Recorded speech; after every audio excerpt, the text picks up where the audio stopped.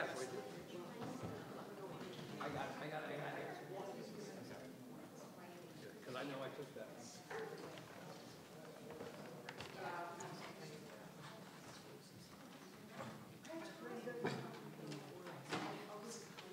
This is weird.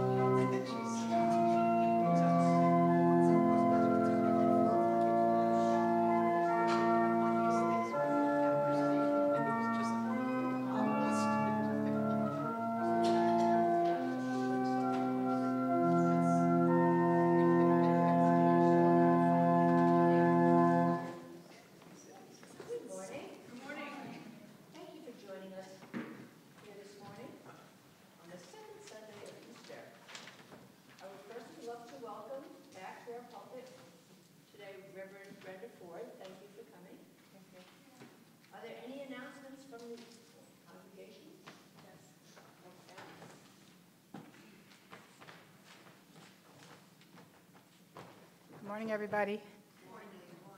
So for the next few weeks, we have no flowers dedicated to the altar. So if anybody would like to do that, please see me at coffee hour. Thank you.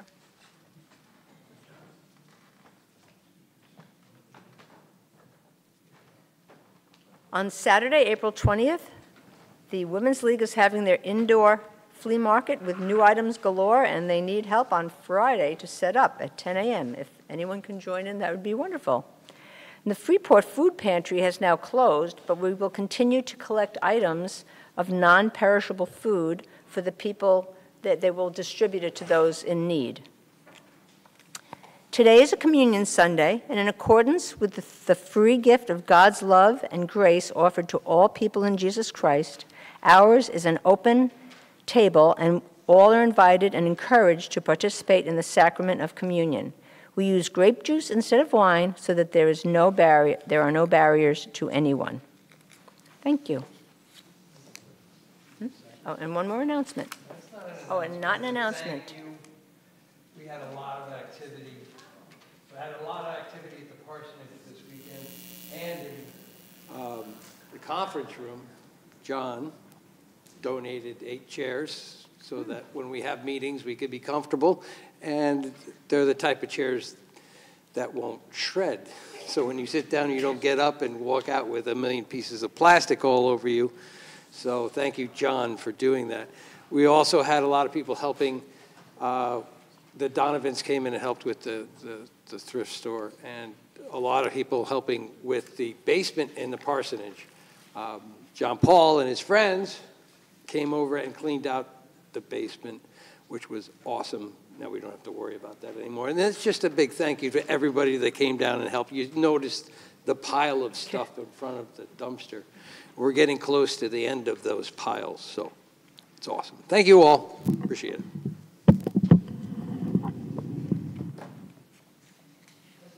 Okay. Please join me in a moment of silent prayer in preparation for worship.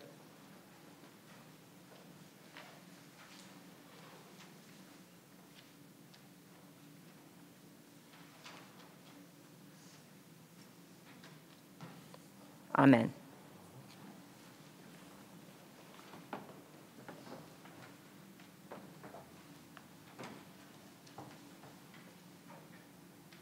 Good morning once again. Greetings to each and every one here, and welcome to those. It's a blessing once again to be here with the Bethany Congregational Church. This has been an interesting week leading up to today. I was going to say it later on in my words of message to you this morning, but resurrection is an earthquake, right? It's good to know that, and good to see everyone's faces here, and see that everybody is well, and I hope that your loved ones in other states or that have basically experienced it are doing well as well. Oh, scripture for this morning that has been on my heart once again is that I will bless the Lord at all times. His praise shall continually be in my mind, my heart, and I hope in your hearts as well. Let us continue to center ourselves on the memory of what took place last week, but then also knowing that resurrection lives within each and every one of us. Let us prepare our hearts and our mind as we continue to go into worship this morning, as we now stand to our feet if we're able to, and lift up the songs. The song, Savior Like a Shepherd Lead Us, which is hymn number 252. Amen? Sit back, sit back.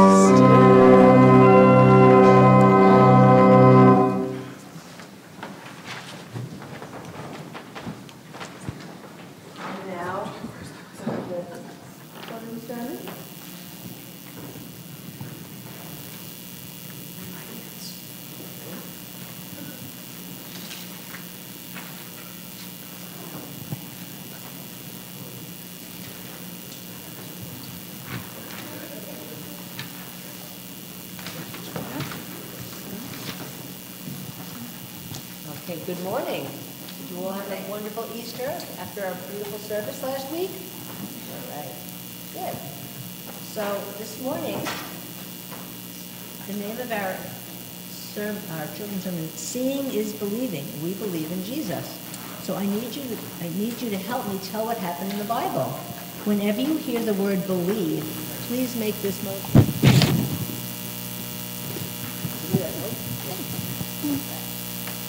Sometimes we must see something before we believe. Very well done. Okay. Don't we? It was like that for some people in the Bible too. On the evening of the first Sunday after Jesus was crucified, his disciples were together in a locked room. They were afraid of those who had crucified Jesus. Suddenly, Jesus appeared in the locked room with the disciples. It was hard to believe. But They saw him, and Jesus showed him his wounds in his hands and in his side, so they knew it was truly him. One of the disciples, Thomas, was not with the others when Jesus appeared to them. When the disciples told Thomas, he didn't believe. He had seen Jesus crucified and buried. How could he be alive? Thomas said, unless I see the wound in his side and put my finger in the holes where the nails were in his hands, I will not believe. A week later, the disciples were again in the locked room, and this time Thomas was with them. Again, Jesus appeared and stood among the disciples. Jesus said to Thomas, put your finger here, see my hands, reach out your hand and put them in my side. Stop doubting me and believe. Thomas fell on his knees and answered Jesus, my Lord and my God. Jesus said to him, because you have seen me, you have believed. Blessed are those who have not seen and yet have believed. You and I have never seen Jesus with our own eyes. The question is, will we be one of those who is blessed because we believe, even though we have not seen him? You don't have to do that anymore. Thank you. Well done. Now, a short prayer. Dear God, help us to believe in our heart the truths we find in your holy word, even though we have not seen them with our own eyes. In Jesus' name, amen. Thank you, and help yourself to some cookies. Thank you.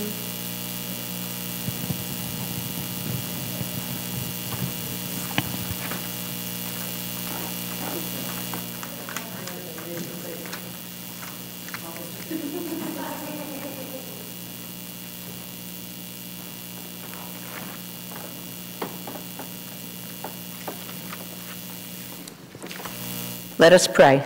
Yes, loud. Resurrected Christ, you have taught us how the unbelievable can be possible. When there is so much to fear in the world, we can find peace in your presence. As we worship, breathe your spirit on us, that we may carry it with us. Help us comfort our neighbors. Help us serve a world of need. We pray this with thanksgiving for your work among us. Amen. Amen. Amen. Please join me in the responsive reading. It's in the hymnal found on page 712. It's Psalm 133. At the top of the page. Here we go.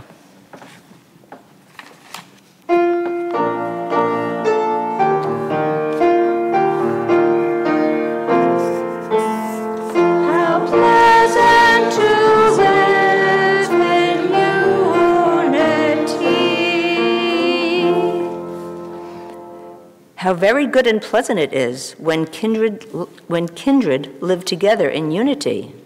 It is like the precious oil on the head, running down upon the beard, upon the head of Aaron, running down over the collar of his robes. It is like the dew of Hermon, which falls on the mountains of Zion, for there God ordained the blessing of life forevermore.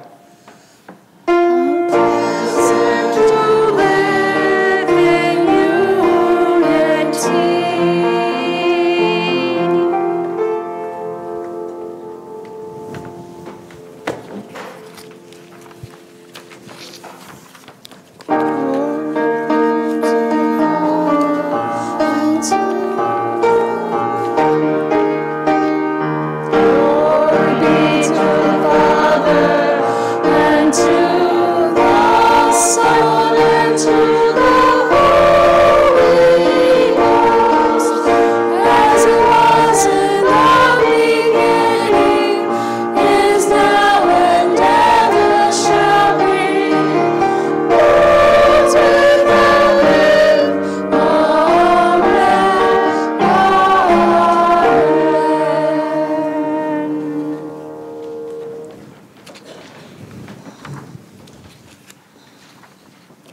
Our first reading this morning is from the book of Acts, chapter 4, verses 32 through 35.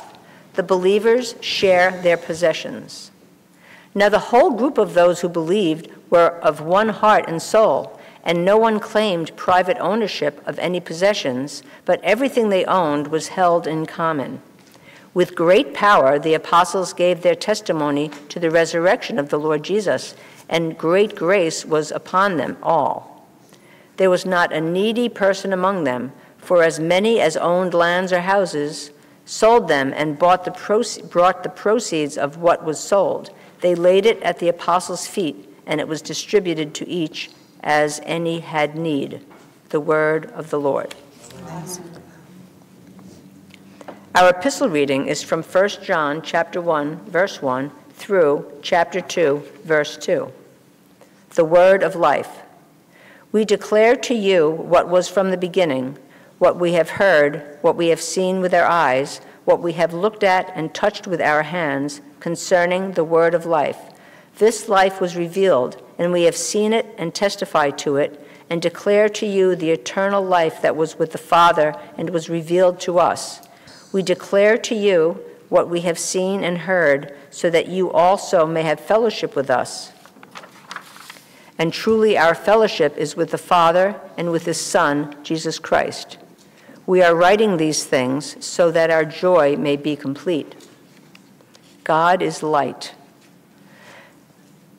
This is the message we have heard from him and proclaim to you, that God is light, and in him there is no darkness at all. If we say that we have fellowship with him while we are walking in darkness, we lie and do not do what is true. But if we walk in the light, as he himself is in the light, we have fellowship with one another, and the blood of Jesus, his Son, cleanses us all from all sin. If we say that we have no sin, we deceive ourselves, and the truth is not in us. If we confess our sins, he who is faithful and just will forgive us our sins and cleanse us from all unrighteousness. If we say that we have not sinned, we make him a liar, and his word is not in us. Christ our advocate. My little children, I am writing these things to you so that you may not sin. But if anyone does sin, we have an advocate with the Father, Jesus Christ the righteous, and he is the atoning sacrifice of our sins, and not for ours only, but also for the sins of the whole world. The word of the Lord.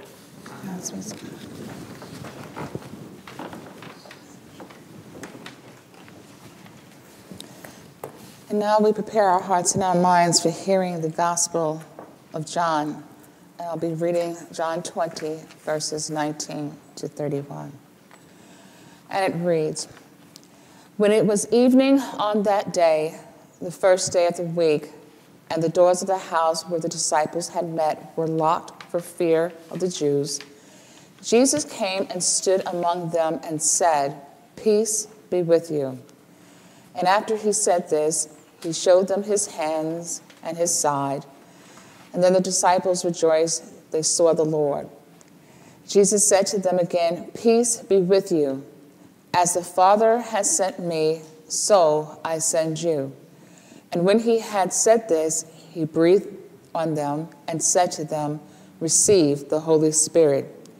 If you forgive the sins of any, and they are forgiven them.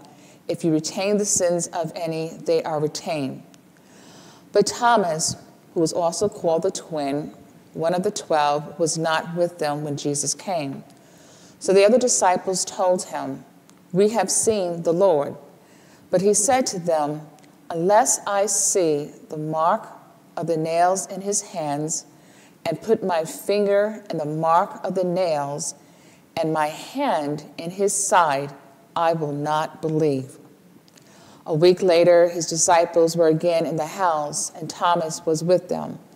And although the doors were shut, Jesus came and stood among them and said, Peace be with you. And then he said to Thomas, Put your finger here and see my hands. Reach out your hand and put it in my side. Do not doubt, but believe. Thomas answered him, "My Lord and my God." Jesus said to him, "Have you believed because you have seen me? Blessed are those who have not seen and yet have come to believe." Now Jesus did many other signs in the presence of his disciples, which are not written in this book. But these are written so that you may come to believe that Jesus is the Messiah, the Son of God, and that through believing you may have life in his name. This is the word of the Lord. Amen. Amen.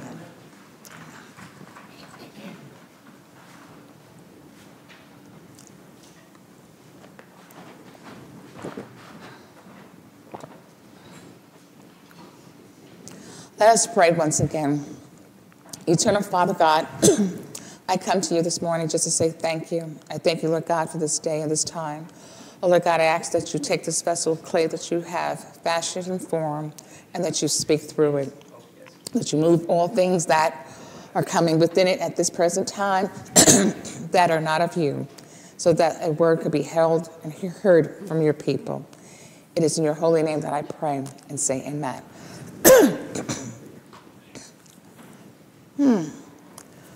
In your bulletins this morning, it says the title of the sermon is The Gospel of Locked Doors.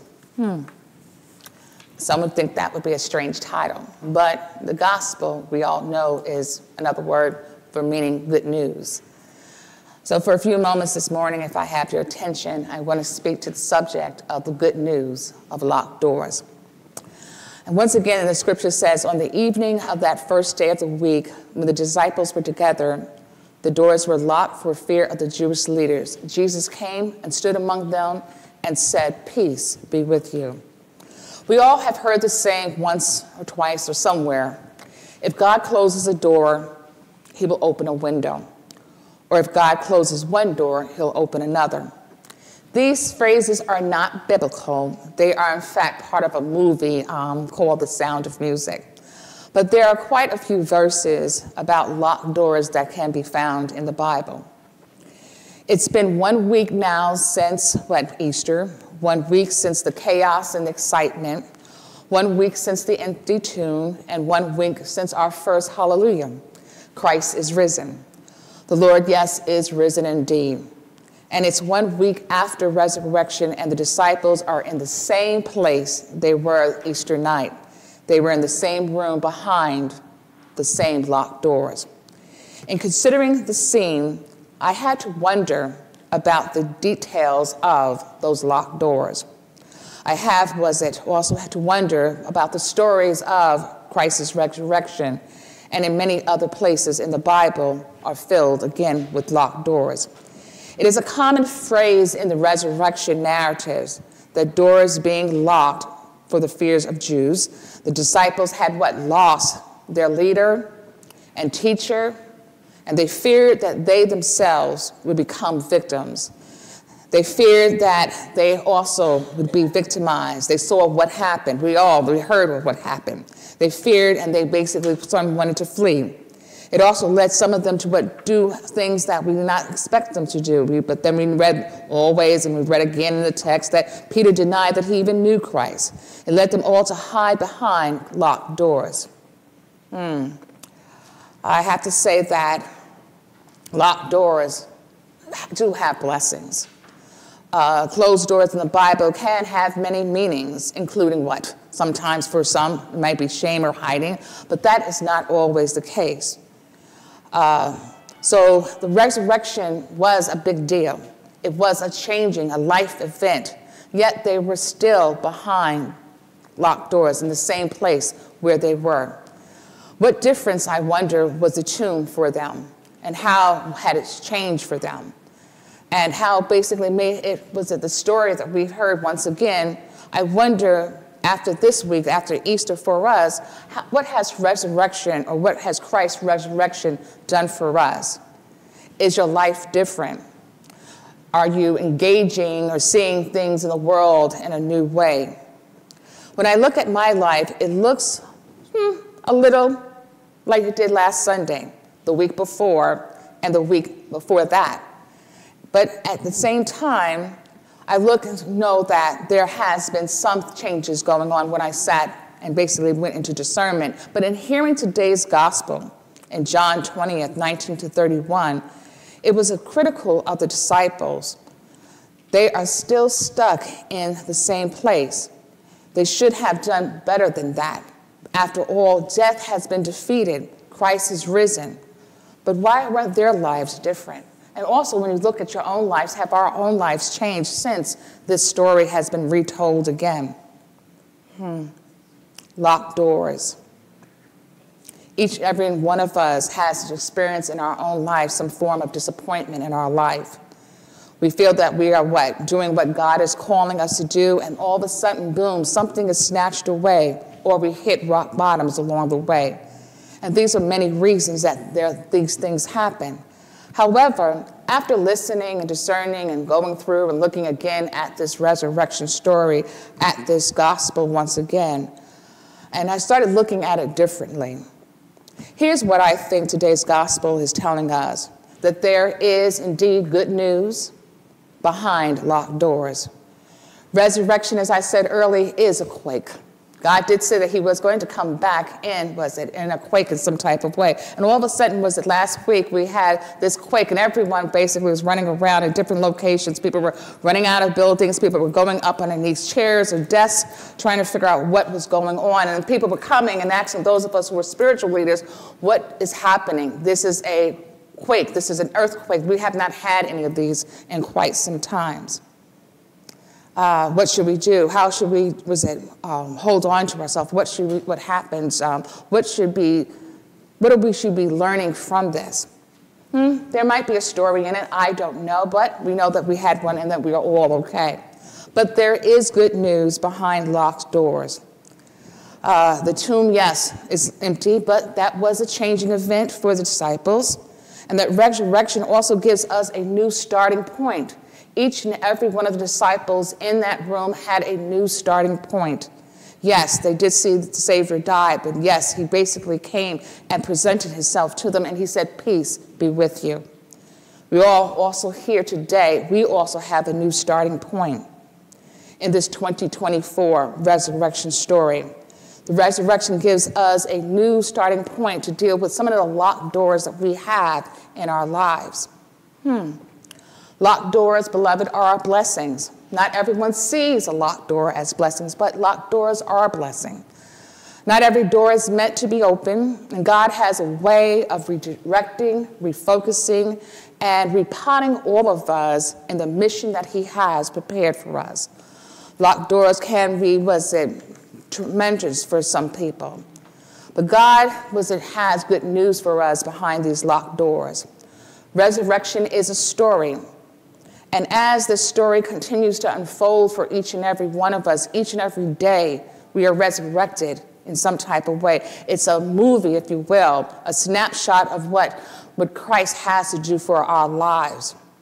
The fact that the empty tomb is not the story of the resurrection. The facts of Jesus' life are really not the story of the resurrection. But what is our life doing that? What is the starting point? What is the starting point of our resurrection story that we're doing for him? Because we are his hands and his feet, his body, while we are here on this earth. So if you're dealing with, in your locked door situations, was it sorrows or loneliness or disappointment, know that not to stay there in fear, because if we look at scripture, we're told that we're not supposed to have a spirit of fear, but it was of power and of sound mind. Jesus has basically spoken a word of peace to each and every one of us. So if you feel that, yes, your life has not changed that much and you're still dealing with some of the same problems that you were dealing with prior to Easter, after resurrection, prior to Good Friday, or was it ever since last year, it is okay. Those situations are still blessings that God has given us in different type of ways. Our locked door situations are doors of for some, yes, maybe doors of disappointment, something of being overwhelmed, but every locked opportunity, we're not there alone. In that locked house, God is there with us. So if you are locked in a house of fear, a confusion of darkness, yes, that may be your standing point, but also you have to remember that Jesus is also in that place with you. The great tragedy here is not that the disciples are in the same house behind the same locked doors. That's just their starting point. And we also, too, have a starting point as we move forward each day from hearing, once again, the resurrection story, repeating it, living it in our hearts and our minds. Where are we moving forward in what God has called us to do? So what, again, are the doors that are locked in your life? What are the things that are holding you or keeping you stuck in the same place? That's a starting place. Don't judge it as good or bad or wrong. It's just where you're at and where we all are at in our different journeys in life. The good news to note is that in the midst of it, Jesus will step in. In both of the stories where we see that Jesus basically appeared, it doesn't tell us how he got there, whether he just faded through the door, but he appears. Jesus steps in the midst of each and every one of our houses, each and every one of our temples through locked doors, and he breathes the peace and life into us. He breathes upon us. He breathes peace and hope into us. He breathes peace and courage into us. He breathes peace and strengthens us. And that breath of peace is the key that unlocks the door. So for a few moments, I just want you to just center yourself, if you will. If you don't mind just closing your eyes. I'm not going to do a magic trick, but I just want you to just center yourselves for a few moments and close your eyes. And take a deep breath. Take a deep breath and take it all in. Let it fill and enliven you. Let it give you the hope, the courage, and strength to unlock and open the doors of your life and then get you moving into that mission that God has called you for. You may release that breath. The good news is that Jesus is there behind those locked doors, those locked thoughts. And also, another thing, not because he just steps in, the second point that I want you to remember this morning is that Jesus gives us peace. Notice Jesus' first words to them is, "Peace be with you." This is important because he repeats it again. In verse 21 and verse 26, Jesus does what he does always, and he does to us today. He begins by giving his peace. Normally, this saying wouldn't mean much. It's just a typical, Jewish greeting that still was ready today. We may say, "Peace be with you." But in this context, it means much, much more. We've already seen that the disciples felt afraid. They were confused and afraid of the people who killed Jesus. It seems that Jesus was doing far more than simply greeting them. Before he had died, he had promised his followers peace. He said, "Peace I leave with you. My peace I give you. Not as the world gives, I give to you. So not let your hearts be troubled." God also is giving us that peace. Yes, there may be some situations that you're dealing with in your life right now, in your communities, in your homes. Or you may know of someone that's dealing with some situation in their life that seems like a locked door. But we as disciples, we as those on a mission for Christ, we have to remember that that peace is there and peace is still with us. The peace between us and Jesus is still there. He's standing there among them, offering them himself as a friend and a helper, and he's still there today. Peace between us and God is still there. Peace between us and others who are in Christ is there. And peace in our own souls is there. The fact that we no longer have to live with guilty conscience, because whatever we may have done and misdoings, we know that he constantly forgives us over and over again. The hope of peace in the whole world, that one day his peace will rule the whole world. Peace is there, he says.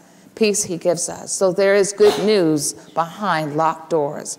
Every situation that you may be going through, God's peace is there.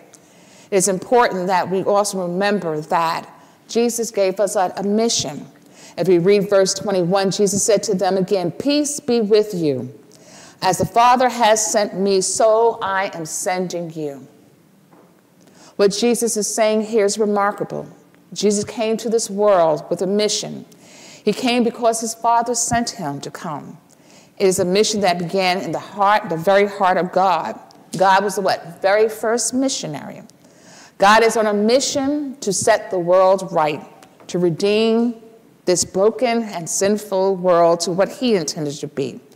Jesus came as part of that mission, and also we, now that we know the story, we also are part of that mission. Those of us who are continuing in our walk with him, those that know that he's using us to do great and wonderful things, using our hands and our feet to help those in our community. But Jesus also turns to his disciples and says, "As the Father has sent me, even so I am sending you." So just as the Father sent Jesus, now Jesus sends us to live on a mission in the world, to enter the world as Jesus did. And yes, I have come to learn that Bethany is doing what God has called you all to do in this world, and that is good. And in case you're wondering what that looks like, you have to remember that we have to continue forgiving people and forgiving ourselves.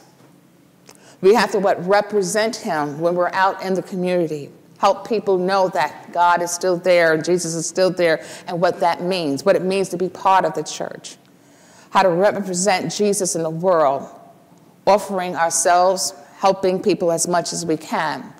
The heart of Jesus is to give peace, and it's also to send you on a mission. I ask that you continue to read through the resurrection stories, read through the scriptures that speak to you, that call you to really look at what is holding you back. Now remember, the disciples did not stay there. They eventually did leave because they were able to tell Thomas about seeing. We cannot stay locked behind closed doors. Yes, doors will be locked, but in the midst of it, God is there with us to help us move forward in the work that he's calling us to do. The message of John 20 is that Jesus has risen, and he's given us what we need the most. The risen Jesus has a heart to give us peace, a mission, and his spirit. And yes, that peace, that heart, a mission, and his spirit came behind locked doors. And yes, sometimes our minds may be like doubting Thomas. Doubting Thomas, his mind was locked, but yet when he saw him for himself, his mind had opened up and he moved forward in doing what he needed to do. So today, receive his peace behind locked doors. If you haven't already done so, trust in the one whose heart has been shown to you to be so beautiful in these beautiful chapters of John. The one who died as a servant king to accomplish everything that needed to be done. And then receive his peace. Live on a mission. Yes, life is still giving us ups and downs and troubles and trials and tribulations, but in the midst of it all, we are supposed to hold on to that peace and live on that mission and live in the spirit of God's power, God's glory, for our joy and for the good of the world. So we thank you, Father Jesus, that you have risen. We thank you that the risen Jesus has a heart to give us a peace, to give us a mission, and to empower us with his spirit. We worship him today and every day. So continue to remember there is good news behind locked doors. Because in the midst of every locked situation, whether it's good or bad, Jesus' peace is there with us. This is the blessed word for this morning. Amen. Let us stand to our feet if we're able. I believe we have the affirmation of faith that we'll do this time, and it is founded on, was it? Page 886 in the hymnal.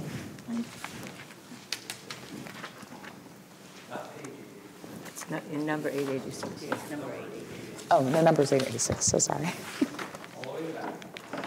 All in the back. Let's see if I can find it.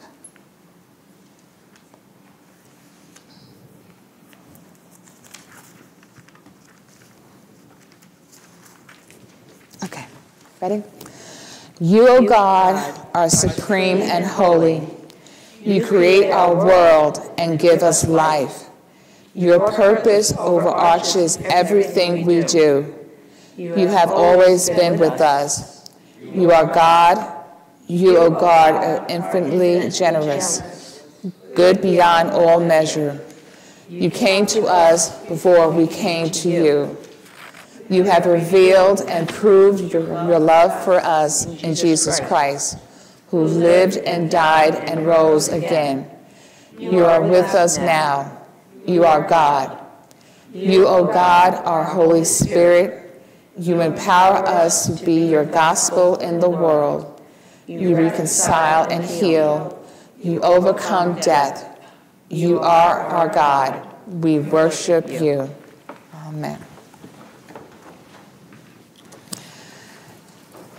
At this time, I invite you maybe be seated. We are going to do hymn number 292. No? Right.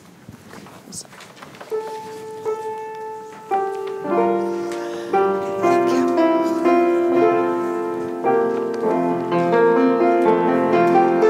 Breathe on me, breath of God.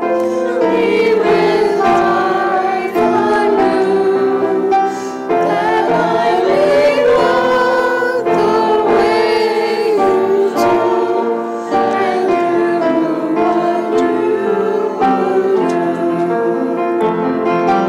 Breathe on me, breath of God, until my heart is pure, until with you I will do and do and do. Breathe on me, breath of God, bringing one desire, that every earthly part of me may glow with holy fire. Breathe on me, breath of God, so shall I never die, but live with you the perfect life of your eternity.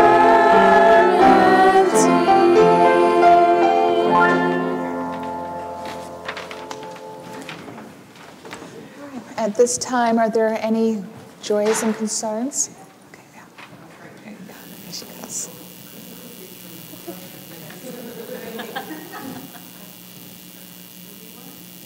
Any joyous concerns?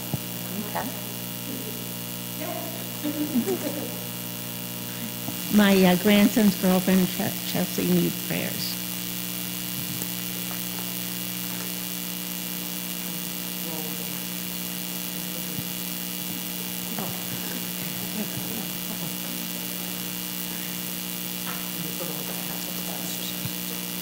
Doing service.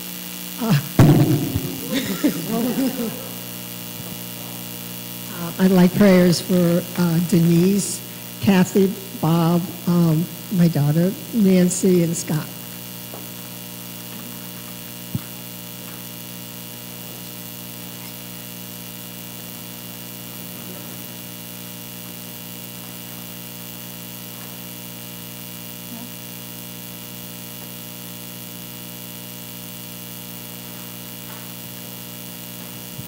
Continue prayers for Barbara Goodspeed.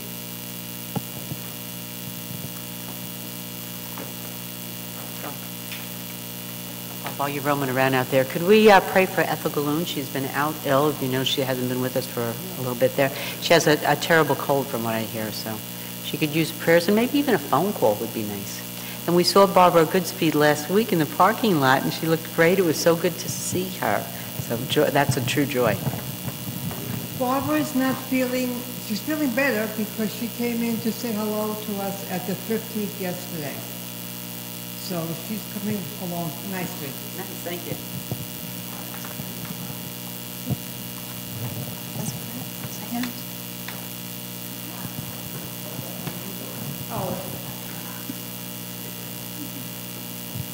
Prayers for Jen Lentini, who's waiting for us at Richmond.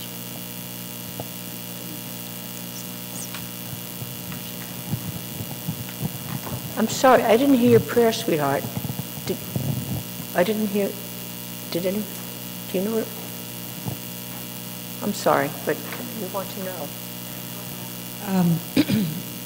My daughter is asking for prayers for our dear family friend Jen Lentini, who is waiting for a second heart transplant. Oh, wow. Thank you. I'm asking prayers for my daughter's father-in-law, Dick Webb, who will be undergoing surgery later this month. Prayers for healing. And I have joys and concern from Joliansky. I join her in saying what a beautiful Easter service we had last week. She enjoyed it via YouTube. And also, she's asking prayers for her friend Regina, who's home from the hospital, and prayers for Kathy's mother-in-law, Anita, who's going through a rough patch, and baby Aisha and family too, as well as others. Thank you. Barbara, did you have something? No, I just wanted to say that my goddaughter is also going to have a bone marrow transplant. All right, I'm just going to get to the mic. So Barbara Valdez just asked for prayers for her goddaughter who's going through a bone marrow transplant. So prayers there too, please.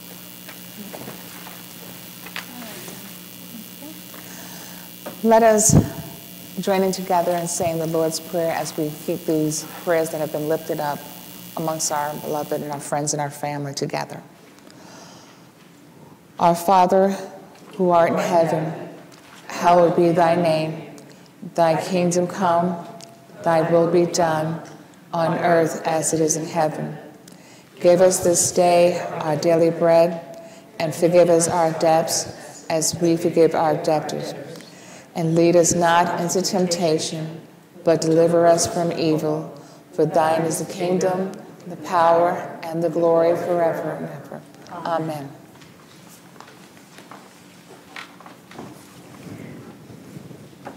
Let us now confess our sins to God together. Please join me in the prayer of confession in your bulletin. Sovereign God, we confess that we have not turned away from sin. You call us to study the Scriptures, but we are easily distracted. You ask us to be persistent in prayer, but we are quickly discouraged. Forgive us, God of grace. Write your word in our hearts, so that we may truly know you and joyfully serve you. Through Jesus Christ our Lord. Amen.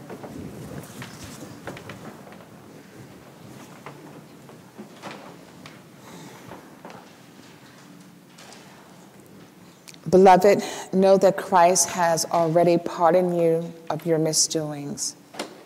He reminds us once again, peace be with you.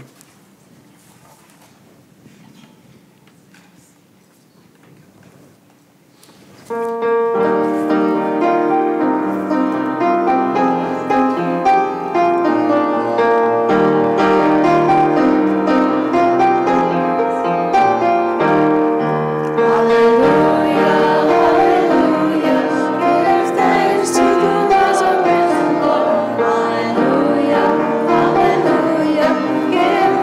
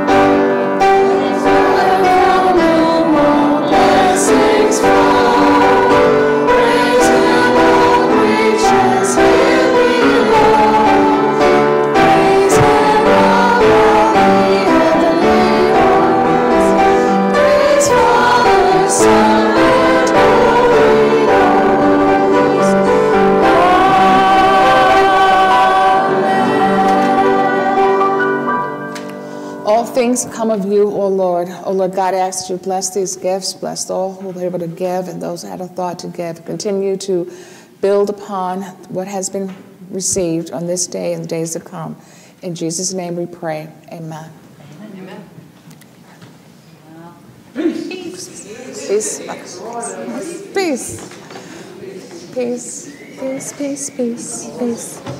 Peace to you. Peace. Peace. Peace. Peace. Peace. I come up with a peace song.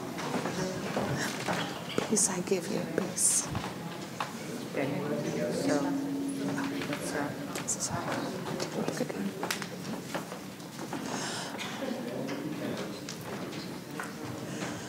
let us prepare our hearts and mind for our communion. We'll do now hymn number 330, Let Us Break Bread Together.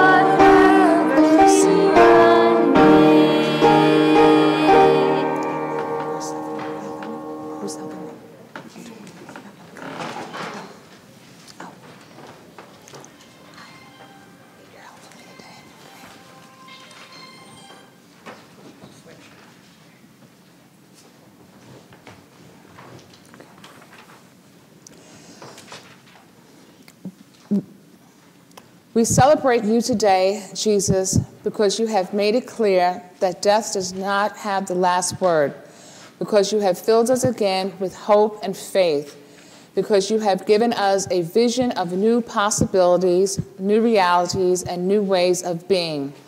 Open our minds to believe what we cannot explain. Open our hearts to hope for what we cannot see. Open our lives to live and to love in the midst of death and despair. Let resurrection happen again in us today. In company with all believers in every time and beyond time, we come to this table to know you, Jesus, in the breaking of the bread. God be with you. And also with you. Lift up your hearts. We lift them up to God. Let us give thanks to the Lord Most High. It is right to give God thanks and praise. Let us give thanks to the Lord our God. It is right to praise you, Lord. It is right and a good and joyful thing, always and everywhere to give thanks to you, Holy Triune God, Father, Son, and Holy Spirit. From the rising of the sun to its setting, your name is praised among all peoples. Therefore, we praise you, joining our voices with your people on earth and all the company of heaven who forever sing this hymn to the glory of your name.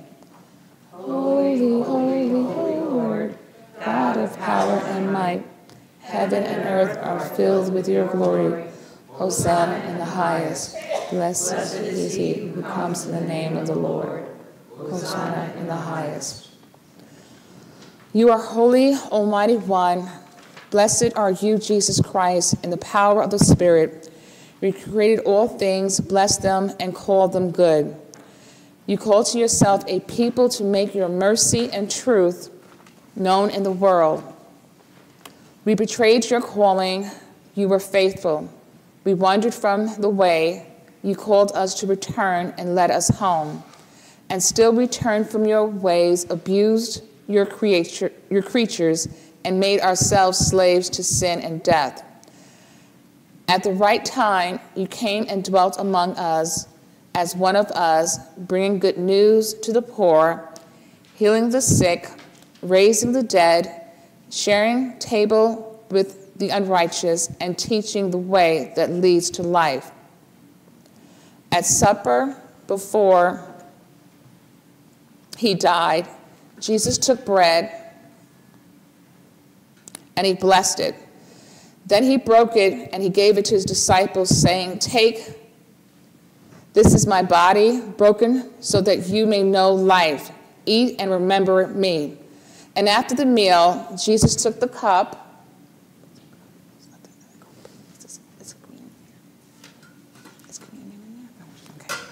All right.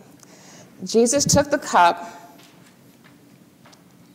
and blessed it. Then he gave it to the disciples, saying, "This is my blood shed that you may know life. Drink and remember me." And so, in remembrance of these, your mighty acts in Jesus Christ, we offer ourselves in praise and thanksgiving as a holy and living sacrifice in union with Christ's offering for us as we proclaim the mystery of faith. Christ has died, Christ is risen, Christ will come again. So now, Lord of life, we share in this meal, we celebrate together, and we remember you. And we will continue to do this until resurrection has flooded the whole creation. May this bread and this wine, may this bread and this wine become for us your living, giving body and blood. And may we who share this meal be joined with you and with one another as one body united in resurrection life and sharing with all creation in your eternal salvation, the gifts of God for the people of God.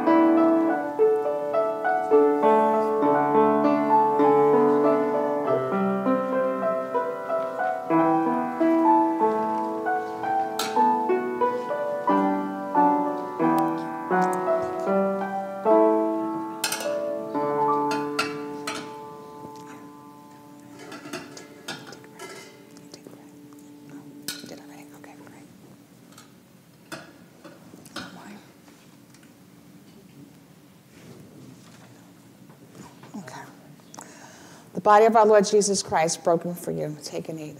I'm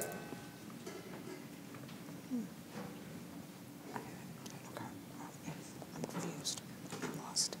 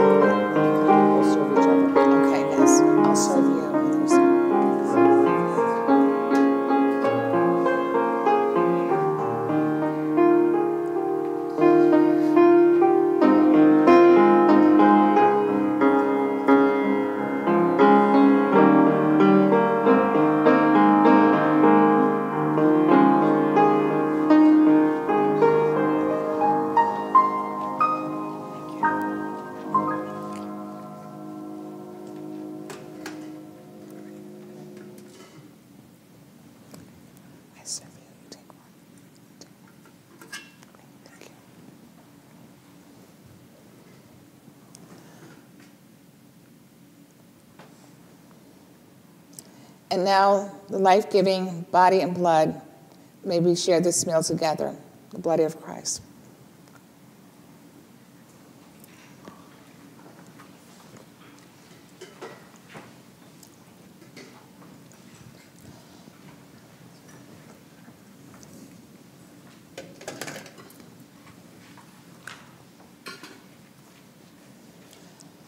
Let us pray.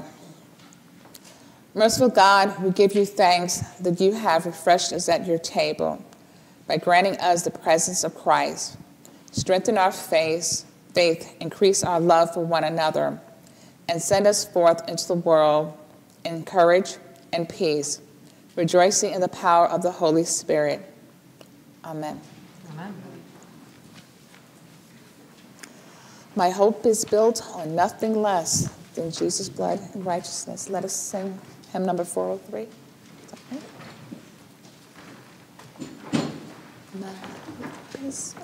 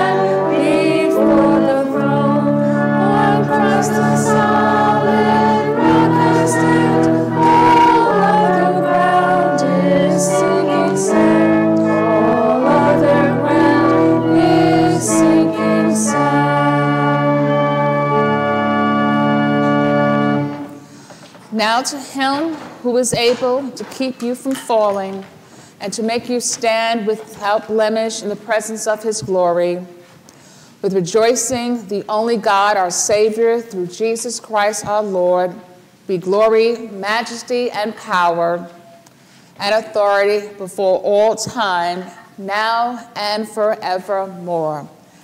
God loves you. He really, really does. Blessings and amen.